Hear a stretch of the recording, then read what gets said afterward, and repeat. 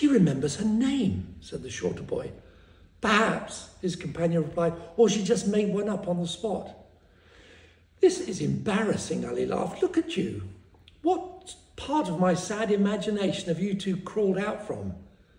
I think that was rude, said the taller boy. Were you being rude? No, you're in my dream, so you're part of me. I can't be rude to myself, can I? Ali began to circle them. But are you really the best I can dream up? I mean, two beanpoles in stupid clothes. Why not Einstein or some cute pirate in boots and dreads?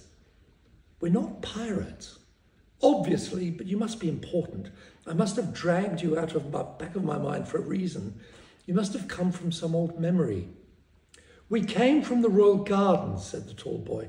We know all sorts of things. We know the walrus and the carpenter. Alice taught it to us.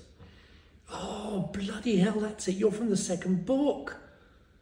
And you were in the film, right? Those two fat boys. Fat? Yes, with the stupid names.